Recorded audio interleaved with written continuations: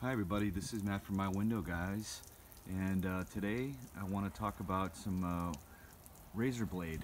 And on this window they need some attention. There's some paint and there's what's called a shotgun fungus, and then there's just stuff that sits on the window, especially if they've been not cleaned for a while.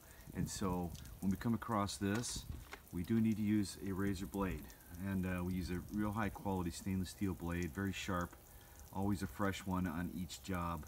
And what we're going to do is detail the windows and you can hear that stuff scraping off there, and that's just junk that's on that glass. It's a common tool for a window cleaner to use a razor blade, and it really does loosen up the stuff that's really stuck on. So that's one thing that we do to get these windows in a really good shape, and it's especially useful.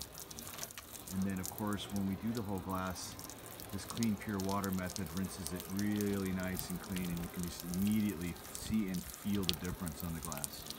So going the extra mile for you. This is Razor Blade with My Window Guys, cleaning to let in the sunshine. Hope you all have a wonderful day.